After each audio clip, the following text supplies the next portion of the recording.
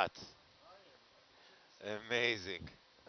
What's in there? What's in there? When the ship may move south, but I still move around to explore. Excellent, excellent. Ah, look at that. Fairly That really vertical looks like a face. collapsed structure. Yep. Look at that view from Argus. You can tell there's a. Stop one moment. We can zoom Yeah, in can on you please Argus. zoom Argos in? This is amazing. You center it up for him. Above and start mapping this, I think we will find that this is some sort of alineation of features. But I'm just arm waving here. That's my favorite kind of proof. Is there a way to estimate the depth of the holes is the question we just had on the web. I think that last one was about 3 hercs deep or 4. Okay.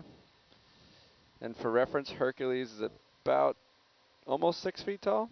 A little more, actually, Yeah, right? a couple meters, yeah. Yeah. So maybe 6 meters deep. 3 hercs deep. Some shallower ones we're going over now.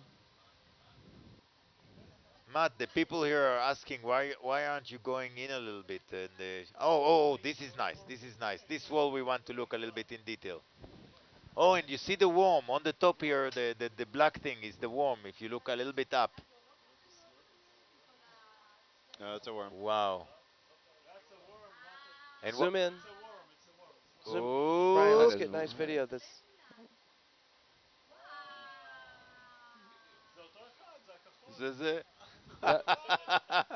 That's the alien. It's an That's annelid. the alien. That's the same That's the biological alien. creature we sampled just yesterday. That is the alien. There's actually one of those sitting in our sample container, the starboard sample container. Hasn't come up yet.